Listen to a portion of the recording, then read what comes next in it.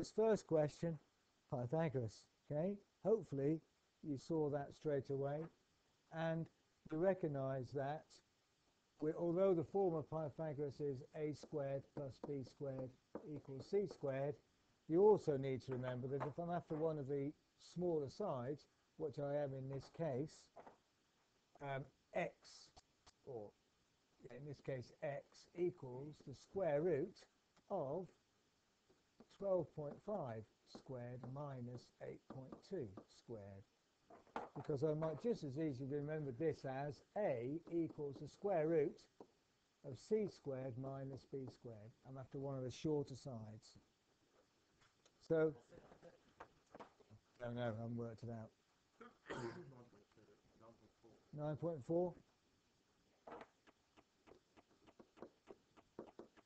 So, Pythagoras, you need to be able to use it very quickly and accurately, especially if you want to find one of the shorter sides. Remember, it's the square root of the hypotenuse squared minus the other side squared.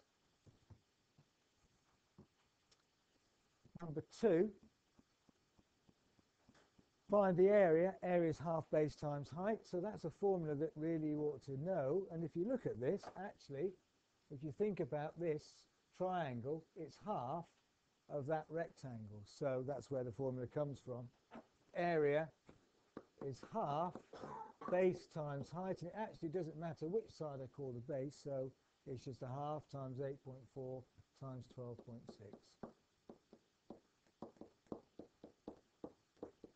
which comes to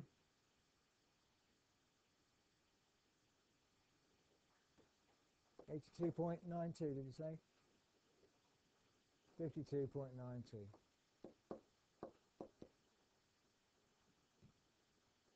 Or 52.9 to 3 significant figures, possibly more appropriate, but okay. So that's the answer. Know that formula for the area of a circle, half base times height, so you can just quickly put in the numbers and there's the answer. These little things form part of larger problems, so you need to be able to do these little bits quickly and be confident with them so you can then tackle more complex problems.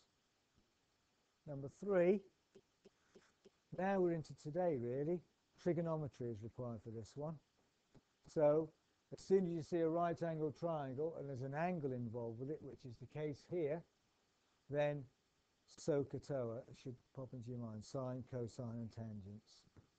Sine is opposite over hypotenuse, cosine is adjacent over hypotenuse, tangent is opposite over adjacent. There's a chapter on basic trigonometry in here to remind you of these little ratios and how to use them and use the calculator. So if this is something you're unsure of, you need to focus on that chapter and look at it. Okay. In this case, this is the angle I know, 40 degrees. So the side opposite the angle is called the opposite side. So that's the opposite. The side next to the angle is called the adjacent, and the side opposite the right angle is always called the hypotenuse. So for this particular case, we want the opposite side. X is the opposite. We know the hypotenuse and we know an angle. So we want the one that involves the hypotenuse, the opposite, and the angle, which is this one.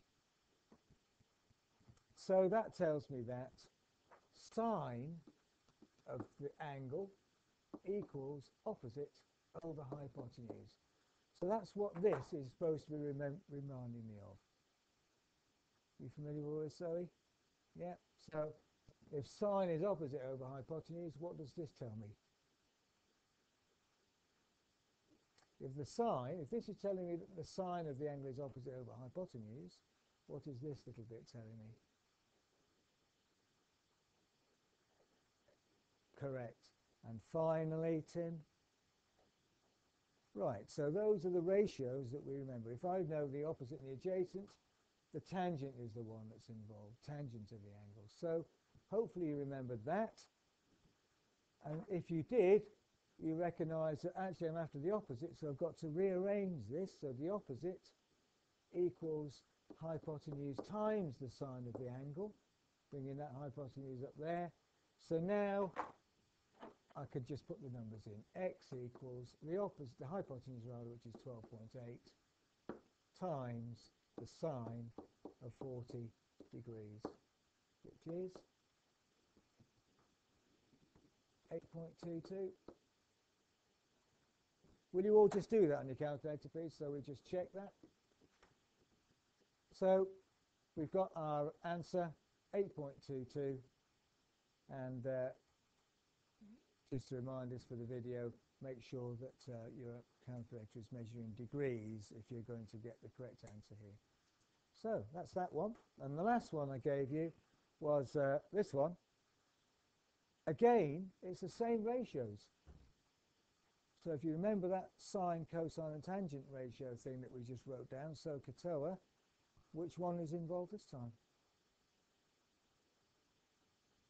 The tangent, because we know the opposite and the adjacent to the angle. So if this is the angle we're associating, we're concerned with, then this is the opposite side and that's the adjacent side.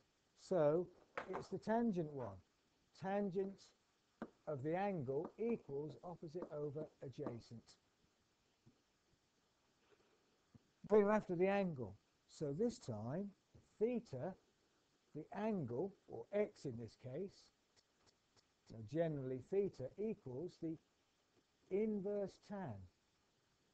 And if you look at your button, that's the shift, the one above the tangent, the angle whose tangent is opposite over adjacent. So that's the formula I'm going to use. So I put in x equals inverse tan of, so I press the inverse tan button, I automatically get this far, and then I hit the fraction button, so I can put the opposite, which is 4.8, over 3.6. Close bracket. In fact, I don't even think you need to close the bracket, and then equals 53.1 degrees. And it's pretty well always appropriate to round to the nearest degree, 53 degrees.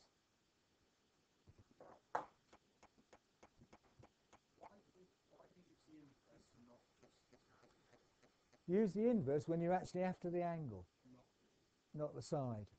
Yeah. What this says actually is the inverse tan means the angle whose tangent is 4.8 over 3.6. Okay?